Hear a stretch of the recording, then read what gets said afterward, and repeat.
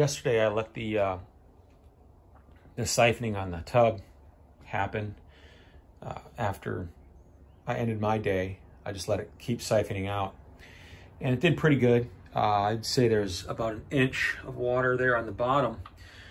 What I didn't catch during the siphoning process, well, actually I think I left to go to CrossFit anyways. The water level was probably still higher than the seat level there. And I've got water up here, and I've got water about 5-6 inches right there. So, had I been here and caught that, I could have maybe, pushed that all into the center and let it siphon most of that out. So I'm going to try and siphon that and siphon that. This is probably a little too shallow. I'm just going to have to push that into the center there.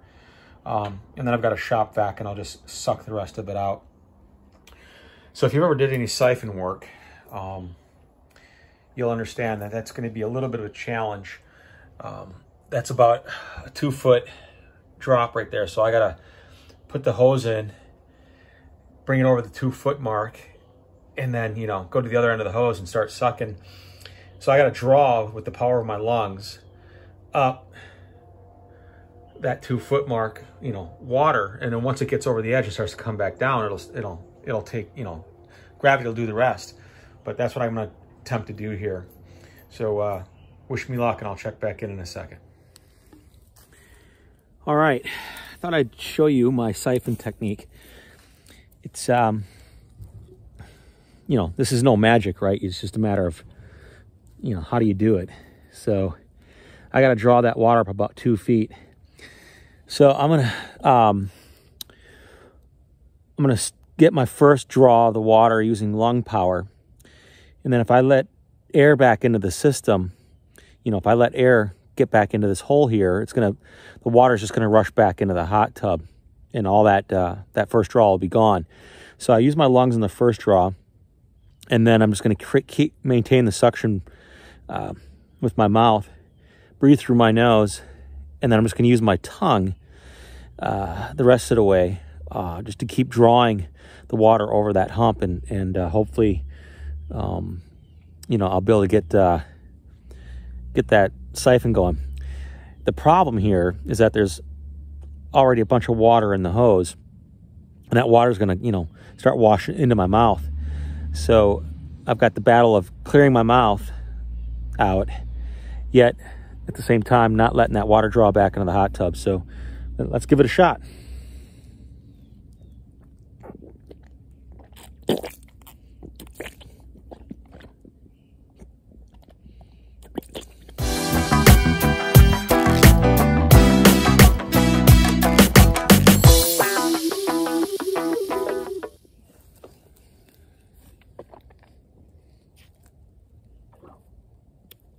All right, so it's proving really difficult, but I decided midstream here, if I pinch the hose, maybe I can keep the water from, back or going back into the tub. All right, so I'm gonna have to modulate my mouth work and the pinch here. So let's give it another shot.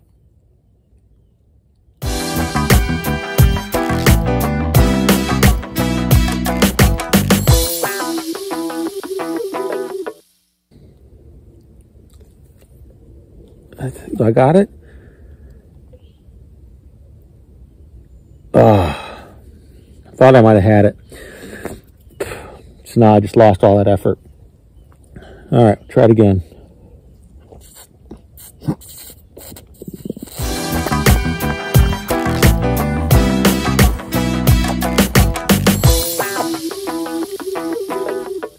All right, let's see if I can get you in a camera angle of what I'm trying to do here.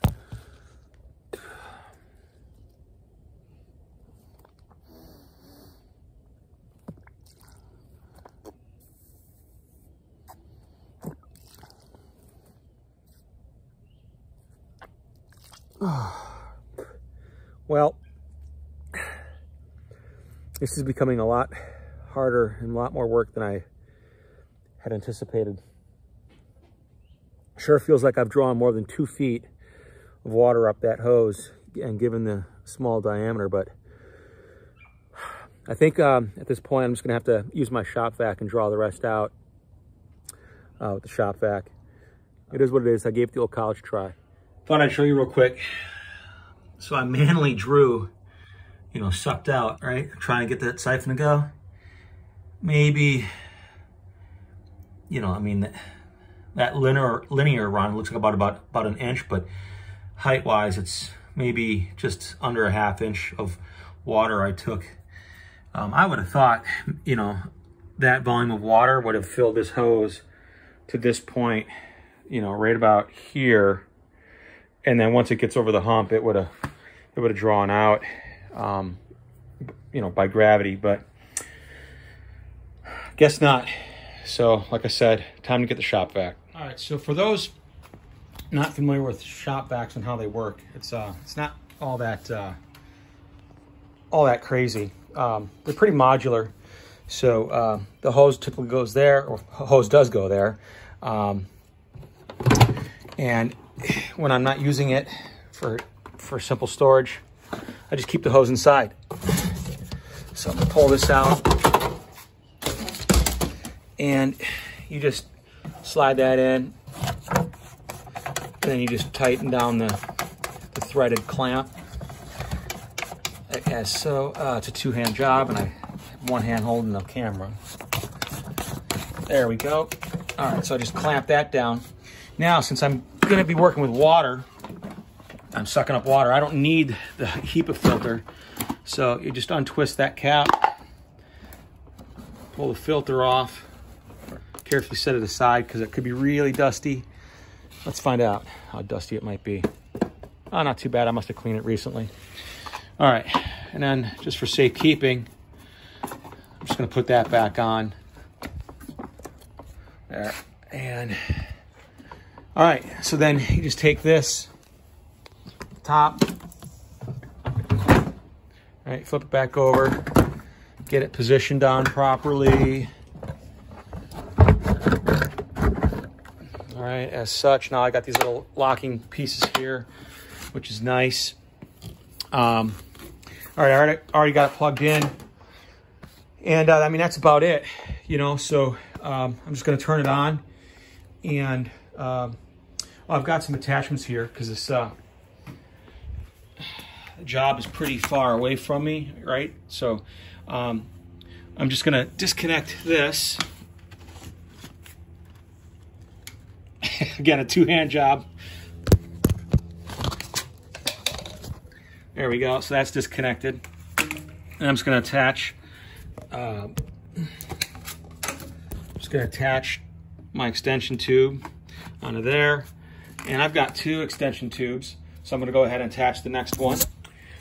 And then I'm just gonna attach my this little guy here. It's just gonna allow me to suck up water a little more finely than if I just use the big fat end like that. All right, so that's about it. I'm gonna go ahead and turn it on, and I'm just gonna start drawing that water. It won't fill the whole ShopVac up, which is good. So I'll be able to just get in there, do it all in one run. And then once it's filled up, shut the ShopVac off, wheel it over, and dump the water. Okay, so make sure these are nice and tight. I don't want them falling off. And get my hose properly lined up. I don't want my hose to kink, so I make sure that it's nice and straight. And here we go.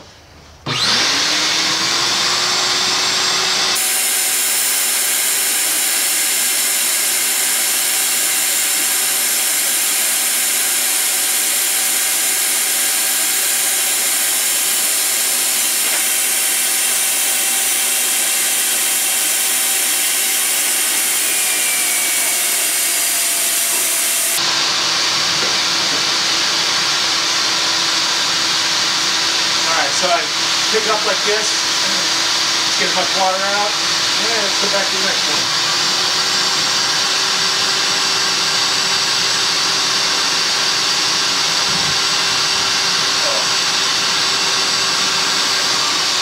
There we go.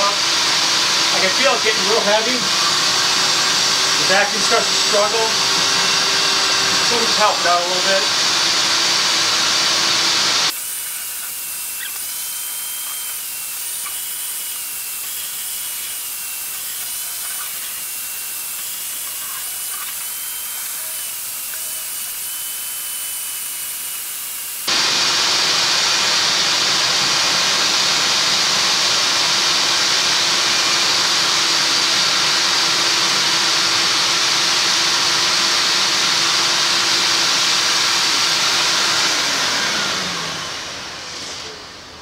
Okay, so that's it. I'm just gonna undo this hose. It just makes moving the vacuum cleaner where it needs to be a little easier. I'm gonna set it aside over here.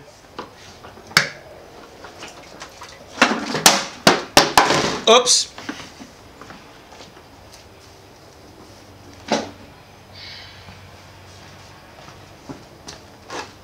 Nice strong ShopVac product. Didn't hurt it one bit. What's nice about this is the motor comes off of the unit itself, and when it's off the unit, you can attach the tubes that I had earlier onto this, and it becomes a blower.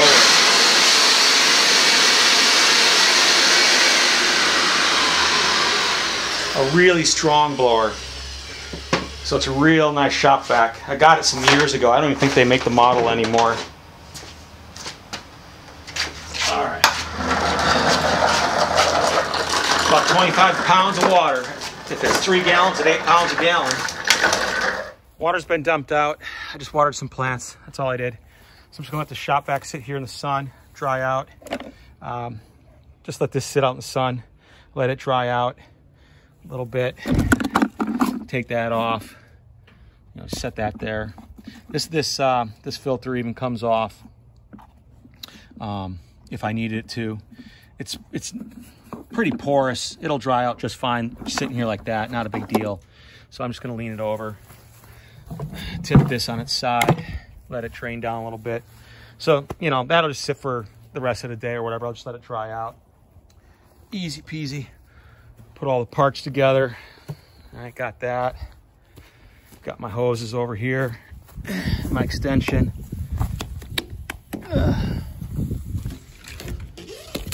Set that aside. And if you always feel like a little fun, you can just, you know, play the horns. All right, that was pathetic. Not sure that'll make the cut. All right.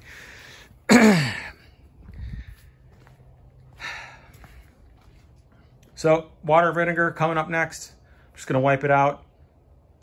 And then back to that. Deconstruction of the shed. Mixed me up, pint of water, pint of vinegar. I don't know if I'm gonna need more, but I'm thinking probably not, because this is the tub is so clean already anyways. Just found myself a grungy old sponge that we were not gonna use for anything like washing dishes.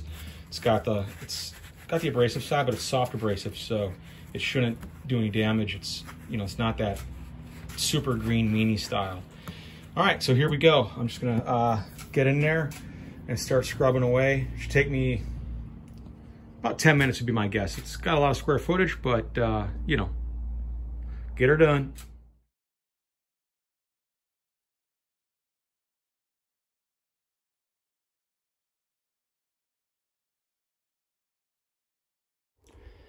Scrub work is done. As you can see, it definitely paid off. That brown water, I'm assuming, is just like the algae or whatever, you know, that grows. And you don't really see it in the tub, given the color of the tub. And that I did, while scrubbing, I did notice a couple spots. It looked a little rusty type of color, probably the algae, right? And it just rubbed right off. The vinegar and water solution did a really good job. 10 minutes, I think, on the tops. It took me to just rub down the whole thing. So next I'm going to take a hose. I got a hose bib right here inside the patio area, right next to the hot tub.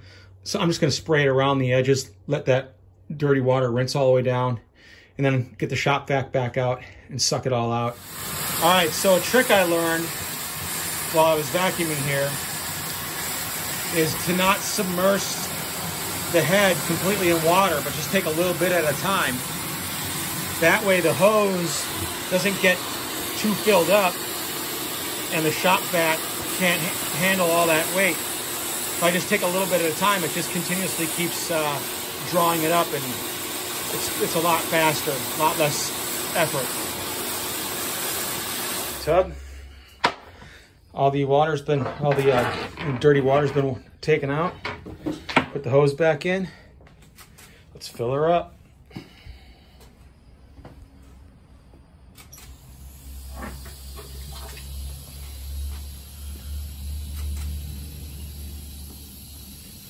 There we go.